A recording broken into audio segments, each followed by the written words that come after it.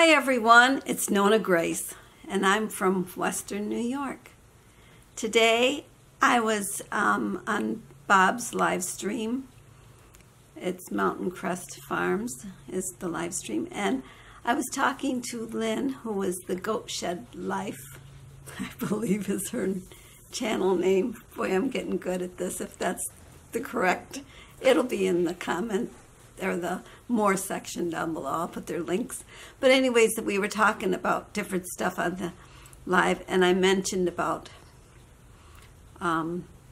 Jello, and Lynn and I thought, well, gee, I have to make my video. What am I going to talk about? And Lynn said she wanted to hear about Jello Girl, and I thought that's a great title.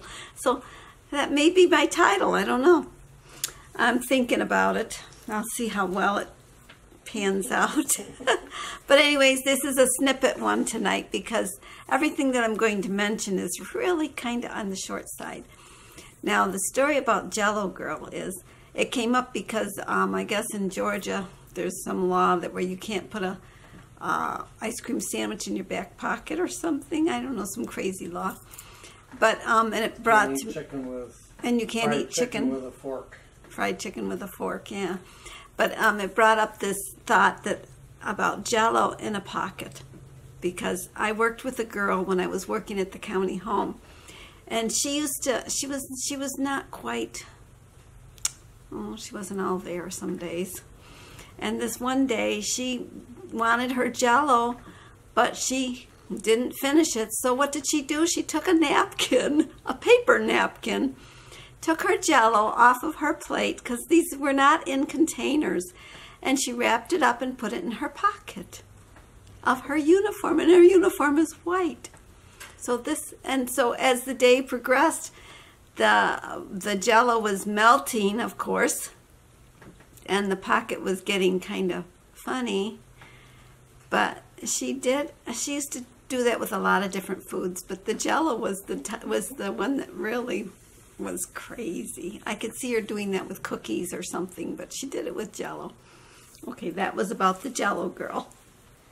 And she was probably in her 20s when she did this, so it was like, you gotta be kidding. Then I was thinking about competitions, like if you have to do a book report or something.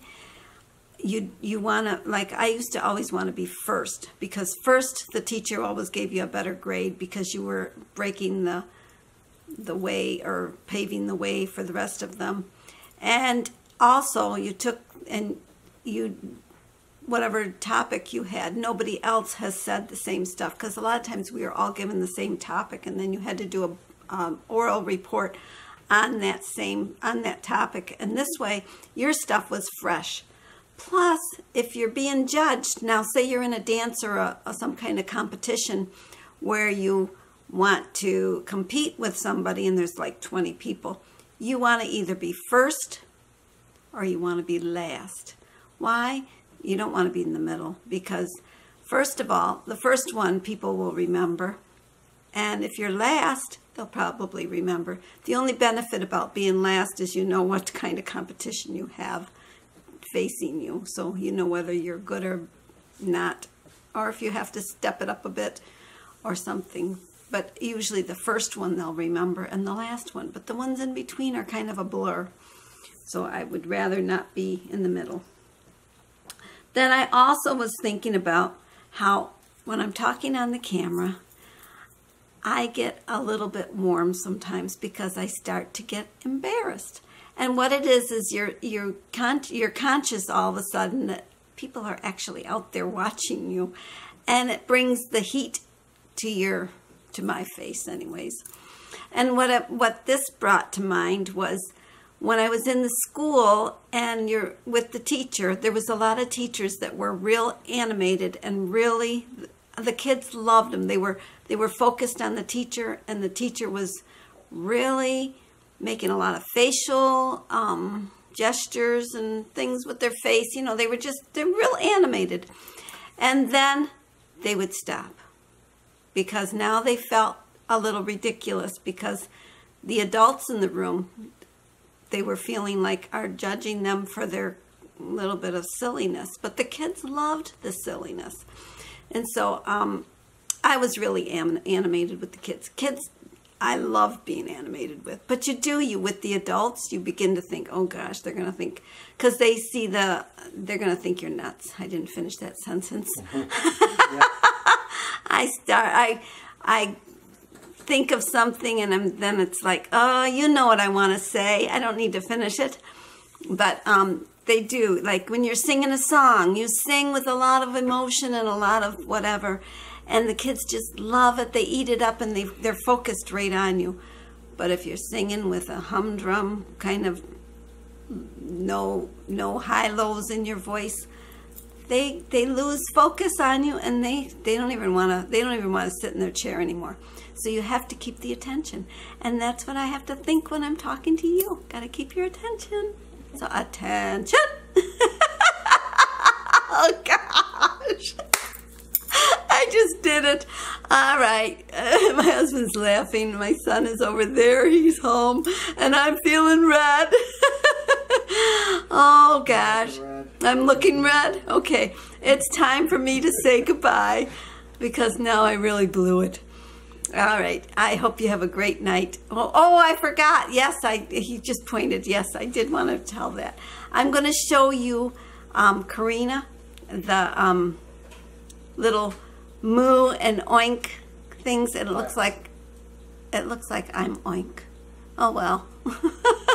I was supposed to be moo, but that's okay. We'll leave it as is. No, don't touch it. Don't touch it, because I got to show it. No, don't put me on the other side. I like the right hand side. I like to be. They had to go like that because they're facing each other. Oh well, maybe that's better. Otherwise, they're butt ends to butt. Yeah. That's okay. We'll leave it like it is. I'll just show you what I'm seeing. Okay, here we go. Let's go look. Okay, there it is. Isn't that adorable? It's got Nonna and Poppy, and I'm oink, and he's moo. I'm holding the camera, so if it's a little wobbly, that's the reason. I'm not a strong woman. I am a strong woman, but not that strong. That was dumb. Steady. Now that was dumb. Oh well, I'm gonna have to leave it in. Well, let's go back. Whoa. I'm zoomed in. I gotta zoom me out. Okay. That was big. That looks really nice up there, Corina. I want you to know my wood is so old, and that's the maple. Yep. The maple, it's been up there, oh gosh, a good 38 years? No, I don't know. 30 years? No, 35 maybe years? 35. Yeah, probably. Because Candy was helping to sand the cover. She used to like to have a block of sand and she wanted to help. And he broke 2 screws and he drilled a hole. And 2 screws still broke because the wood is so hard. Then he finally got it in. And it was on the moo that was giving him the hard time. The oink went in fine. Oh gosh. Well, that's it now. It is the end. If you stuck around, you heard a lot of crazies. But if you didn't, you missed out. So I hope you enjoyed, and I'll see you tomorrow. Bye.